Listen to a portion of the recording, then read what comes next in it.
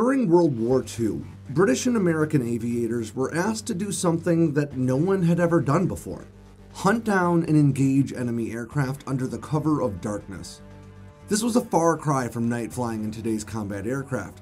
Pilots were left with literally nothing but a radio and their naked eyes to guide them as they scanned the horizon for inbound bombers. During this anxious time, pilots reported seeing more than just inbound Nazi aircraft, however. On more than one occasion, they reported unusual lights that would follow them through the sky or would even react to their presence. Stories of these strange objects, which were soon called Foo Fighters, would take the United States by storm in December of 1944 after a story about it was published by the Associated Press.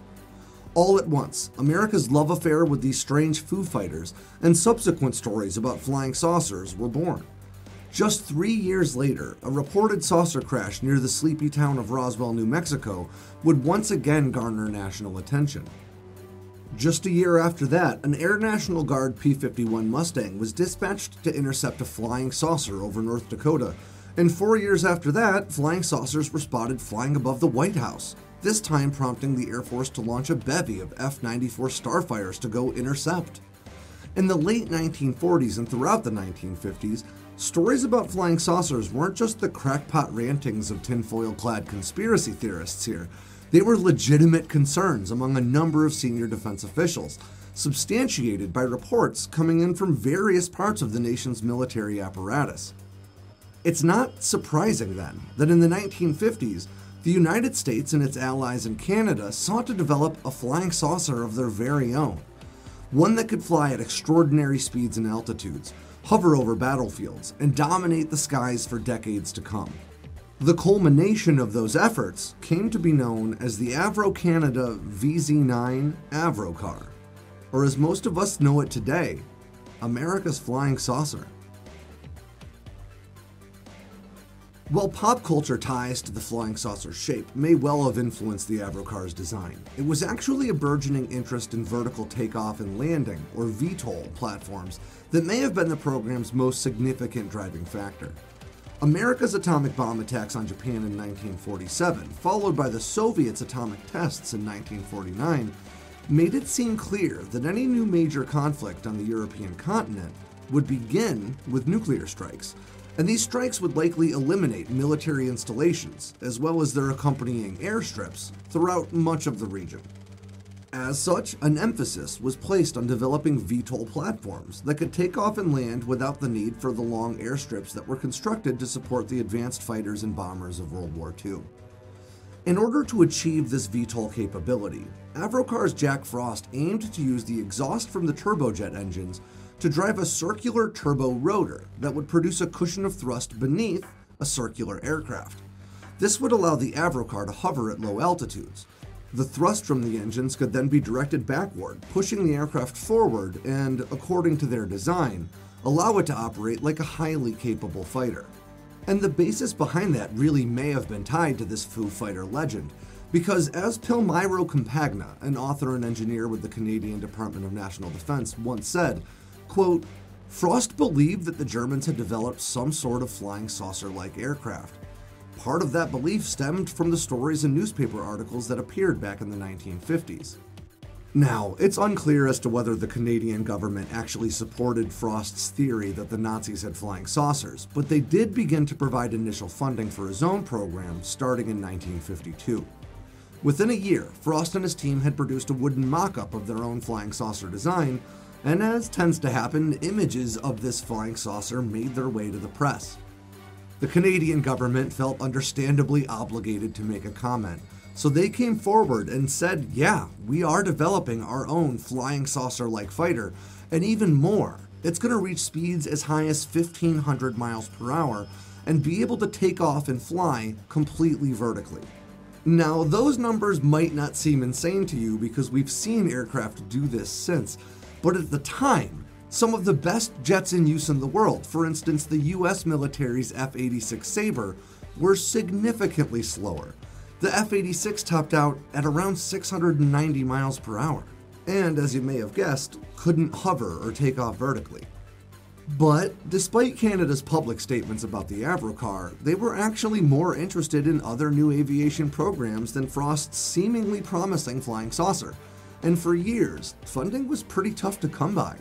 That is, until 1958, when the United States Department of Defense started eyeing the unusual aircraft as a possible solution for two very distinct problems they were facing.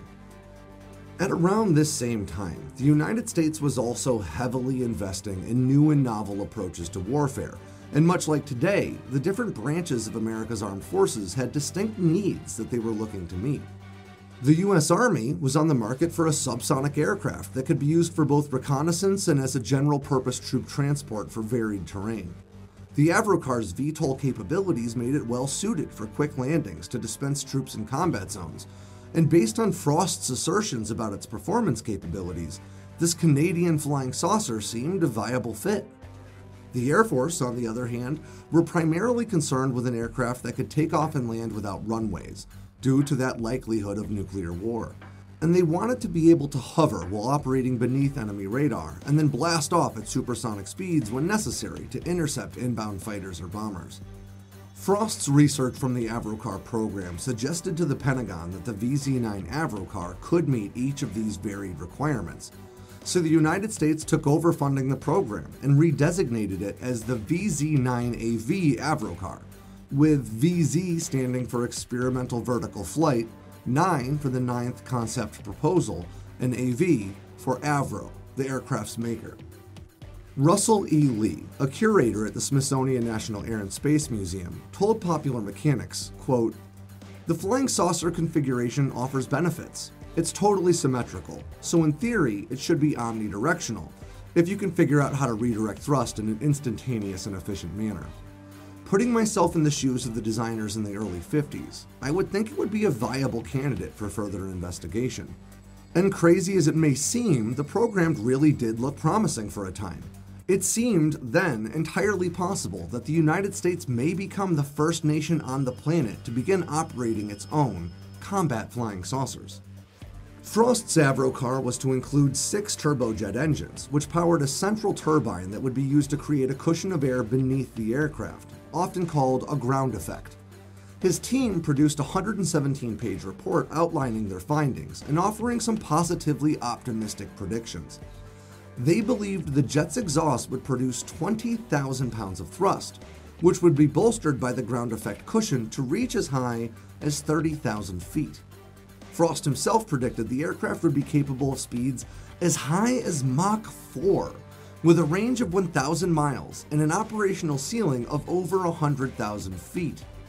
These figures would be impressive even today, where America's fastest intercept fighter, the F-15EX Eagle II, can only achieve speeds as high as Mach 2.5 and has a service ceiling of 65,000 feet. So it goes without saying that in the 1950s, the Avrocar promised to literally change the face of air combat as the world knew it, as long as it worked. But it wasn't just fighters the Avrocar promised to replace. Former Air Force officer Bernard Lindenbaum recalled hearing one Army general remark that the UH-1 Huey that came to fame during Vietnam was to be the last helicopter the Army would buy, citing the game-changing technology offered by saucer programs like the Avrocar. So the US military agreed to pony up the funding to build 2 functional prototypes that would put Frost's claims to the test in 1959. The craft was 18 feet in diameter, far smaller than Frost's intended design, but was built to serve as a technology demonstrator and testbed for further design tweaks. Shrinking the design also meant reducing the number of engines housed within the saucer to just 3. And just as Frost predicted, the Avrocar really did take off as planned, but it only reached about 3 feet in the air above its cushion of exhaust before the aircraft became unstable and started to buck like a hubcap oscillating on its rim. The pilot was quickly forced to abort the flight and come back down, and further tests wouldn't fare much better.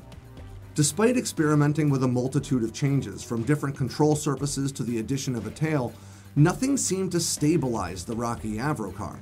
It never flew higher than 3 feet off the ground, and never exceeded 30 knots, or only about 34 miles per hour. Despite Frost still fervently believing in the design, the program would ultimately be canceled in 1961. The Air Force's prototype Avrocar would go on to spend time in custody of the Smithsonian, until it was given to the National Museum of the U.S. Air Force at Wright-Patterson Air Force Base in 2007. A restoration team set about bringing the old flying saucer back to showroom condition, and it was unveiled to the public in 2008. The second prototype, on the other hand, still sits in boxes in Langley, Virginia. Despite the failure of the Avrocar to become America's VTOL platform of the future, the concept would go on to prove feasible in future airframes like the British AV-8B Harrier II jump jet and of course the modern F-35B Joint Strike Fighter.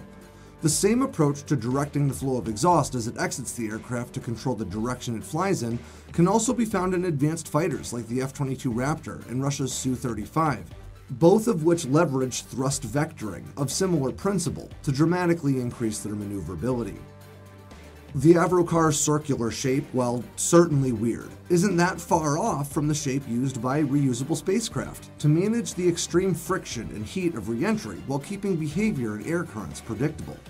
As Robert Braun, a Georgia Tech professor of space technology who served as NASA's chief technologist from 2010 to 2011, reminded us, and I quote, "From below, the Apollo capsule looks an awful lot like a flying saucer." And that'll do it for this week's edition of Sandbox News. I'm Alex Hollings. Make sure you swing by sandboxnews.com today and every day for all the latest in news, entertainment, and motivation from all around the force. Make sure you click like and subscribe down below this video if you liked today's content, and click on that bell icon so that you never miss a drop from Sandbox News.